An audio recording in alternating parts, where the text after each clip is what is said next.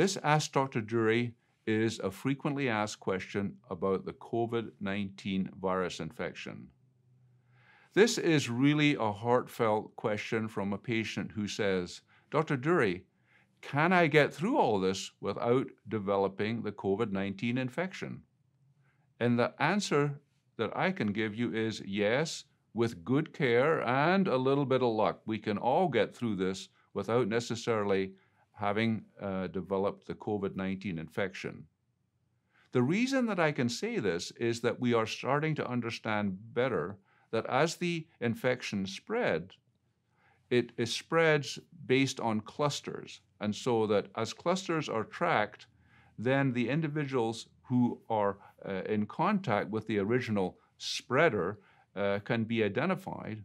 And as we understand the spreader and the contacts better, it becomes reasonable that you can contain a particular cluster and spreading event.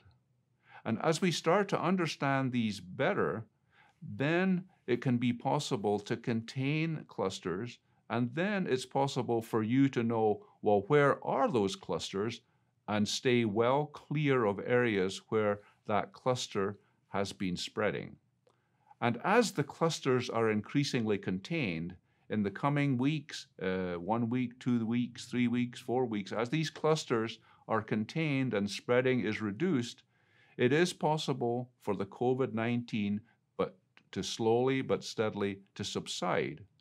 And so that with due caution and with due understanding, it is possible that we can all get through this without necessarily being in contact with someone who has emerged from one of those clusters.